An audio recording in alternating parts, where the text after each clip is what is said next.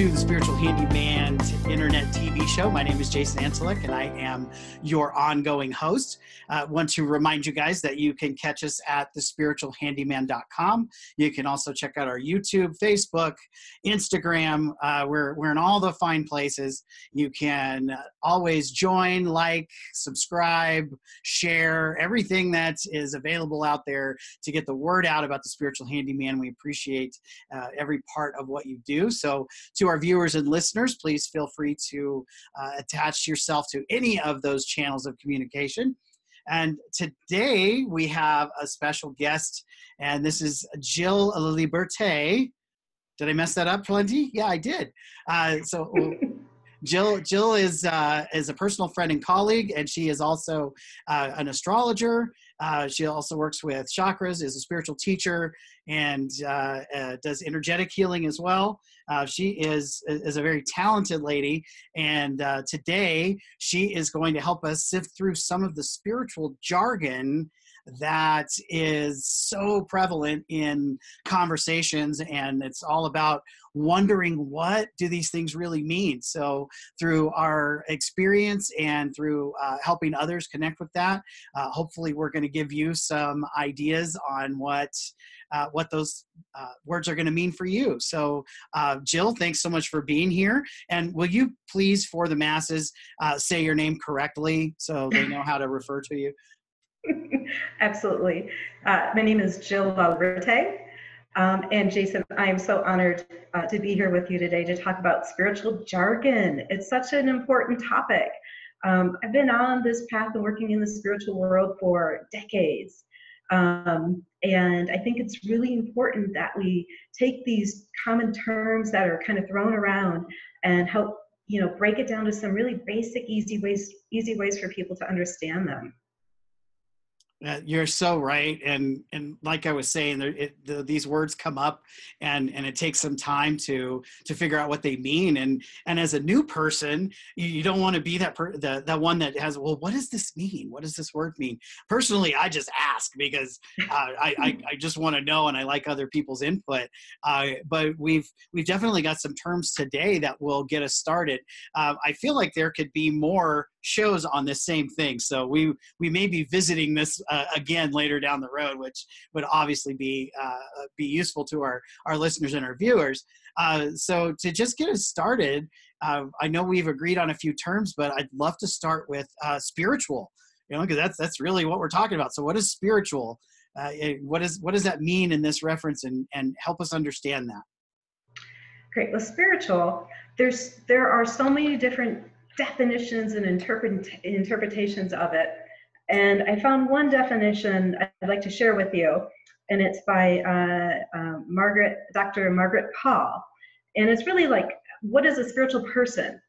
And her definition reads, being a spiritual person is synonymous with being a person whose highest priority is to be loving to yourself and others. A spiritual person cares about people, animals, and the planet. A spirit attempts to honor this oneness. A spiritual person is a kind person. So I thought that was a really nice starting definition to work with, because oftentimes people question, it's like, if you're spiritual, then you're not religious, or if you're, can you be religious and spiritual at the same time?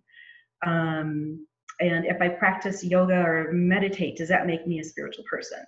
And to me, the core of that spiritual part is that honoring of self and others, and really expressing it and not giving it lip service. How does that make sense to you? Absolutely. And I love that you shared that quote, that it makes a lot of sense in so many different forms. And one of the things that I want to add to that is, while it is about ourselves and, the life around us, the animals, the trees, the plants, and all that, it's also about being in service to others and to ourselves and to each other. And that piece of being in service, I think is really important. So when we say in service, what does that mean? Since we're talking spiritual jargon here, for me, when I say in service, what I mean is helping those that are around us, and holding our space in such a way that we're putting forth positive vibe, good energy, being interactive and communicative with others. And by others, I don't mean just you and me, obviously, or our listeners and viewers. I also mean the trees and the plants and the air, and just being open to having that connection with different things. And being in service is really, for ourselves, is about doing the best that we can with what we've got to work with in the moment, right? So spiritually in service, and when we combine those things, it sounds to me like where we're headed is being connected with those things outside of ourselves, and connecting with those things in the most positive way possible. Would you agree with that? Do you have an expanding viewpoint on it? Yes. It is about connecting with people outside of ourselves, but I think we need to start internally with ourselves with that. So being of service and having that spiritual, what's the root of where we're coming from with that expression of how we connect with people around us, and being that kind and being of service. And service is a tricky word. Service is, helping other people selflessly, and kind of giving of yourself. And in the astrology that I do mostly when I speak with Virgos and Pisces, those are the two main signs that work in the service arena. It's a slippery slope. We can start being of service and helping people, but then sometimes that can turn into like a negative connotation, where we're helping people with resentment or anger. And when that happens, we need to stop and become selfish and go back and take care of ourselves again. And then we can go out and be more centered and be able to be of service and help the people around us. Right. And I think, the terms keep popping up now. So like centered suddenly, I feel like every sentence has a word that we could define. So it's great that we have the opportunity to do more than one show. Right. And I get what you're saying about being in service to ourselves, and spiritually. One thing that I always share with people is that when you start on this journey, you might as well go ahead and start looking within first, because that is where it's going anyway. Definitely. Absolutely. You are certainly going to look within to get anywhere on a spiritual journey. That's right. And in the spiritual journey, the spiritual path, I looked at it because once you start this path, there's no going back. And it's like really going down the rabbit hole in Alice in Wonderland, because you start exploring all these different concepts and understandings that help to make sense of the world that we live in beyond our just basic mundane life of work and taking care of self and family. And you hit that one right on, that we start looking for answers outside of the normal, outside of just the things that we do every day. And also having some experience in corporate America, when you have that kind of rigid programming, and this is what's expected and this is how you have to be, and then you start to look outside of that and realize there's so much more available. That's that spiritual journey poking at you. You're going to get started. You're going to find out more about you, and that's when things really get interesting. Is when that door opens and you realize that it's okay spiritually to work on yourself, and we're in such an achievement driven a society that we lose sight of taking care of ourselves, because we're supposed to take care of the masses, but we can't do that until we've addressed where we're at. Absolutely. And looking at where we're at, one of the best ways to do that is with, actually two things. The first one I would say is grounding. In grounding, that's another term that's thrown around all the time, but let's ground. And grounding to me, I think one of the simplest ways to explain what grounding is, it's part of our sympathetic and our parasympathetic nervous system. So when you're in fight and flight versus rest and digest. So fight and flight is all the stress and everybody running around, and they're not thinking, and they're just kind of stressed out trying to do everything, you know, multitasking, get all these things done. But when the body is in rest and digest, we can actually feel we're more centered in our core. We're definitely more calm. We're able to make decisions more clearly. And when we're, you know, grounded and connected to Mother Earth, which I have a couple ideas on how to do that. But when we're have that centered and that clarity, we're not going to just flow with wherever the wind takes us. We're going to be able to make better decisions on where we want to go. One of my favorite grounding exercises is actually working with trees. So I am technically a tree hugger. I'm with you. But it's, you too. 100%. And it works, and it has been around. It's been a technique that has been used by Native Americans. It was brought up in my Reiki training. But trees are, you know, they have really deep roots, so they help us to really ground into Mother Earth.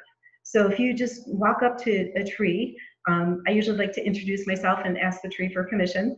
And you can literally just hug the tree, put your arms around the tree, put your torso against the bark, and then I always like to make sure that your forehead also touches. And then you can just ask the tree, take all this, would you please just take all this stress away, take all this, you know, monkey mind mentalness, you know, I can't get my mind to shut down all this rumination, whatever is going on with your life.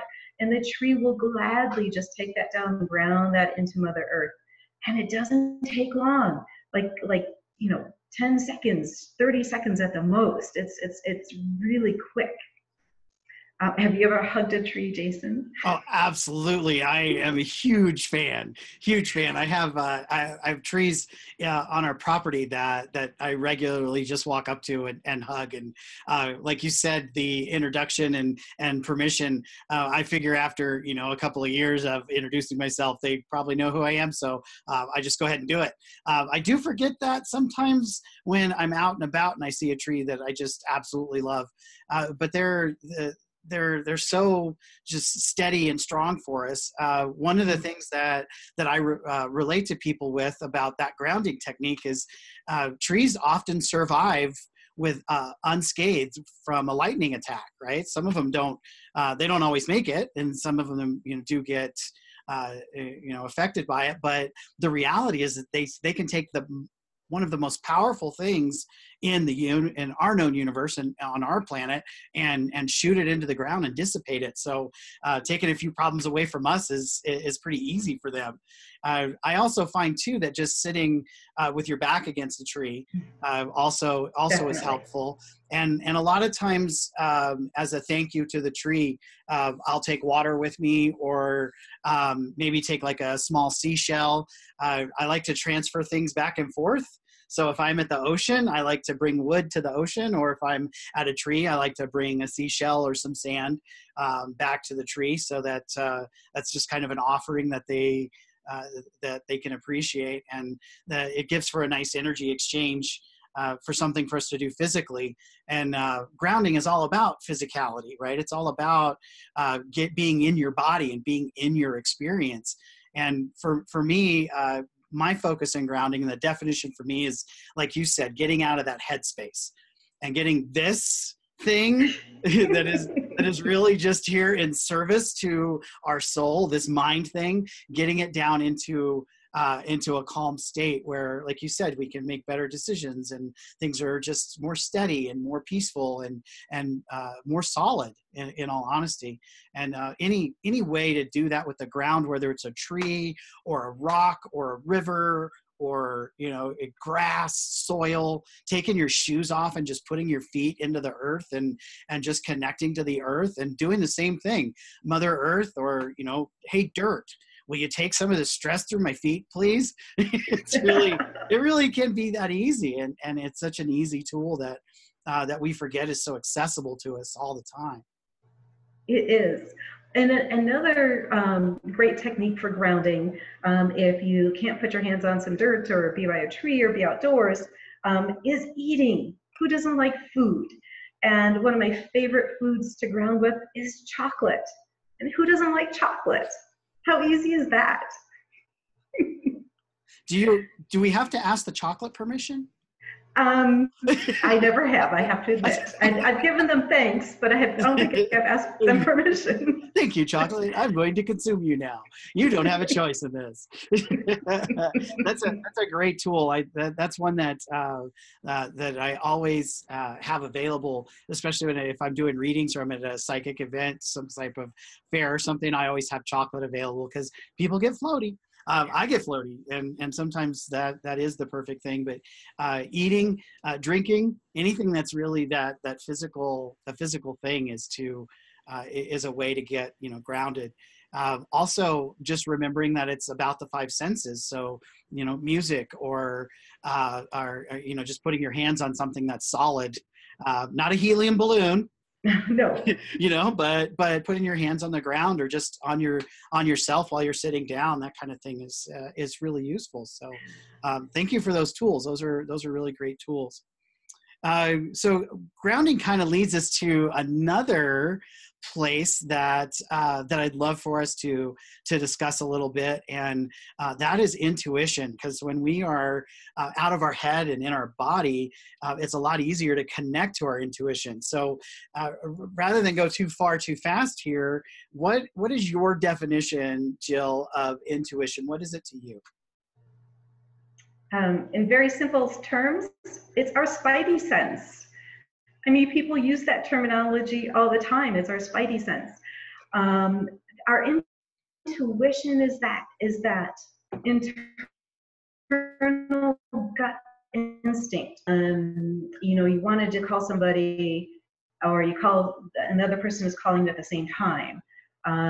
That you're driving down the road and you're like, I really need to turn right here, and I don't know why. Other examples is, you're walking out the door and I really need to grab this or bring this with me. I'm going to go meet my friends. And there's usually sometimes that I don't know why concept with it as well.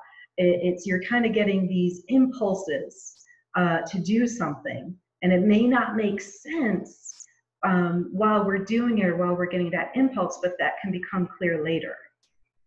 So can you maybe help us out a little bit with some ways that you attune yourself to pay attention to the impulse? Because a lot of us that thing pops up and then we just kind of blaze right by it. So what would be slowing down, and that is one way to say it, but how would you say people can be more aware of those impulses and give themselves a chance to react to them? Great question. I think the answer is twofold. A is awareness, and B, practice. Once you start becoming aware of these instincts, these spidey senses of these tinglings of information, it's learning how to understand and process those. And to me, that takes a lifetime. I've been working on my own internal intuition again for decades. I've kind of been in this world for a while, but it's a constant refinement. But I think once we have it in our awareness, and that we start to have some type of internal connection with it, we develop it and grow it. And then the other thing I would recommend for people is to, and this is where that grounding and being in body is so important. It's not only just the messages, but where are you feeling it in your body when it comes along? Are you feeling it in your stomach? Are you feeling it in your head, your heart? And try and really be more at one with your body with that interpretation. And it's a very personal interpretation how it comes through to everybody.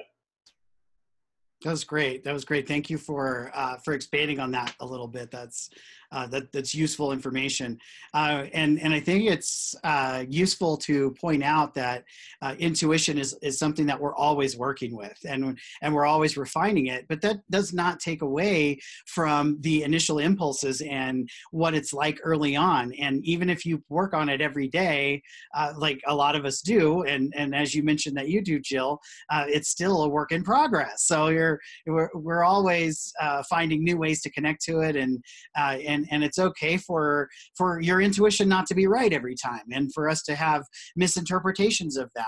It's really like she said, Jill's talking about that gut feeling and that sense of I really feel like I need to do this or I need to do that, and giving yourself an opportunity to do those things. And just be okay with it, right? To allow us to make mistakes and it not be the perfect thing. I think that's just as powerful as hitting it right on the nose too, you know? Absolutely. It's progress, not perfection, because it's a constant for sure. Awesome. Awesome. So we're gonna play with one more concept here that we're just gonna stay on the surface of it because it's a deep one. Ooh, meditation. And what does that mean to everybody? And one misconception that it's starting to get more and more eradicated, which I'm glad to see, is that you have to be up on a mountain with with your legs crossed and your fingertips barely touching and saying Om. But the reality is that meditation, Definitely. it takes so many different forms. So give us just a basic understanding of what the word meditation itself means to you, Jill. Okay. I like this definition of meditation. And it's a discipline of entering the mind into a deep state of relaxation. So what does that mean? And I'm with you, Jason. I don't have time to sit in the lotus position and meditate for 2, 4, 12 hours a day. That's just not the purpose. I think meditation it truly is a technique to help us quiet the mind. Is really part of the purpose. Again, it is a technique to help us become more internal versus external, and it's and I'm not really strict on meditation. There's a few ways I think that we can do it. For those that are really that can sit there and really go into quieting the mind, that's great. But there's some people, depending on where they're starting, they're so kinetic, and then to sit for 5-10 minutes may not work for them. So to me, anything that kind of gets you to be able to unplug from the external world and to do something that is calming and relaxing. So that can be, just something simple as washing dishes, painting. Those are all very meditative states. Going for a walk in nature, going out with your animals, your dogs. That can be just very, it's not only grounding, since we talk about grounding, but it can help put us into that meditative state of relaxation. So again, it's the point and purpose of whatever form of meditation that you're doing is removing yourself from the external world and trying to go more internal, so you can get in touch more with what's going on with your feelings and what you need to be aware of. And then I have a couple of tips and tricks on how to quiet the mind. Did you want to say anything else about meditation? How did that make sense to you, or?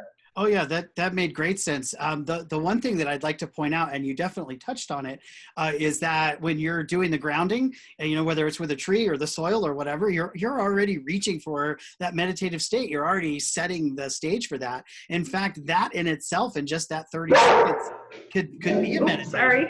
That's a big dog. So that in itself can be a meditation. So I just want to point out that it doesn't have to be over a big length of time, and taking small steps and just setting that intention. I find that I get meditative when I'm cooking, because I know I'm going to eat, and that's always good, right?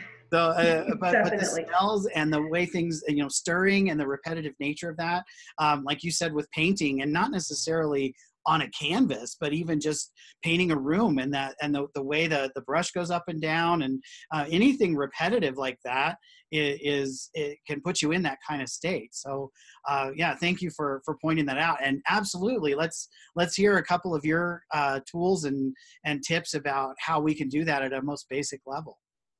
Okay. Well, what I find when I'm working with people, especially when it comes to meditation, most people have a really difficult time quieting their mind. Our mind is so busy. In Chinese medicine, we call it monkey mind. It's constantly going and talking, and we keep rumination. We keep thinking about things, keep going round and round in our head with stuff. So we need to first start with that. And I speak from experience because especially when I worked for corporate America way back when, that was, very type A, constantly going, constantly thinking.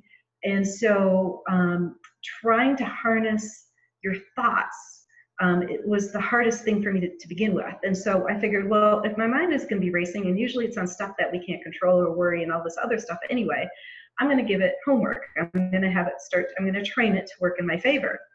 So a couple of my favorite ways I would do that is through prayer and or mantra. So I'm going to just, if my mind wants to go, I'm going to train it to focus on something that is a higher, that is going to be more calming and more productive for me. So, prayer is, words that you use. It's the way you commune with spirit, with God. And it could be repeating the Our Father, the Hail Mary, whatever makes sense to you, or if there's people can use affirmations. It has to make sense to you, and there has to have some kind of meaning that has some, I'm going to just say, some heart to it. It moves you in a certain way. And that could even be music too. You mentioned music. So if there's a really beautiful song that you like, that helps to set you in that state, just kind of continue running that in your mind. And then the other option could be what's called a mantra. So a mantra, you might have heard of Om. Most people have heard of the Om. Om is helps to also kind of get us in the right mindset for that meditation. So you could just keep repeating the word Om in your head, or any other kind of mantra. And the word mantra kind of translates to, it has more of a spiritual vibration or sound that is going to kind of work again on a deeper level. And I don't want to get into terms that we're going to need more definitions with. But does that make sense to you? And just trying to kind of first, because if we're starting out here and then we can't calm the mind, then let's train it to do this. And then once we can get more in that state is then when we can actually enter more of that silence of the mind, which is the ideal place of meditation, of where we want to take it. That actually really does make sense, and you make some really great points there. One for sure is the repetition, and just doing the same thing over and over again. While it may feel monotonous in our world, we so seldom do that, and that's a perfect way to get your mind busy, doing something different and repeating it. One of the things that I've used to ground and to set space for meditation was channeled through Paul Selig, and I found it in one of his books. And it is the repetition of, I know who I am, I know what I am, and I know how I serve. And for me, that's beautiful. I love that. Yeah, that is a statement that was originally set forth to be a grounding thing, but when I say it, and I repeat it, I give my whole being something to do. I know who I am, I know what I am, and I know how I serve. All of those pieces are so very basically spiritual and so vast at the same time. It just kind of, like everything else, it just shuts it off, because it's enough to think about. And I love that you came up with the prayer piece and shared that. And it's not restrictive. Prayer is what it is for anybody, just like meditation. And it can be any prayer. any prayer will work, even if it's just I am. You can just say I am, and that works too. So Absolutely. And the key with all of that is the personal meaning for yourself. And I think that goes back to our whole spiritual life and journey. Our spiritual journey is very individual for every person. My spiritual journey is going to look and feel different than yours and somebody else's. And it's not about, it's not a competition, and it's not a comparison. It's always a deeper understanding of our truth and who we are. That's a great way to wrap all of the things we've talked about today up, is that it is what it is for each person. Even though we may have the same energy and we may recognize each other and know each other, our collective experience over this lifetime and any others, all the others, just makes things so different. Everybody's a collection of their experiences, and truth is what it is for each person, right? So that's a great way to recognize for everyone that how you're doing it is working just fine. You're right where you are supposed to be, doing just what you're supposed to be doing. It is that easy, and it's okay to be where you're at, especially when you're watching the Spiritual Handyman internet TV show. Oh, selfless plug. That was so cool. So Jill, thank you so much for being on the show today, and sharing your viewpoint and bringing some simple tools to us. I think those things are extremely powerful. I love simple. Simple always works. Tell us a little bit about where people can find you and learn more about what you do. Absolutely. My website is feathertouchacupuncture.com. And there's, if you go to my website, has a list of all the different services that I offer and provide. If you have any questions about anything that we discussed too, I'm always happy to talk. And I hope that you all found this very helpful and informative. Thanks so much, Jill. And I will tell you guys that I've had a session with Jill, and it was next level. It was so amazing. And let me tell you, I'm still trying to figure out how to get her on retainer as my astrologist, because she is an extremely skilled astrologist and so passionate. She's really passionate and brings love and understanding and support to everything that she does. But our show, a half an hour, is not even enough to touch on all the tools that she has in her toolbox. So take that opportunity to check the comments down below and get a look at Jill's website. And like she said, she's always willing to connect and talk. So reach out.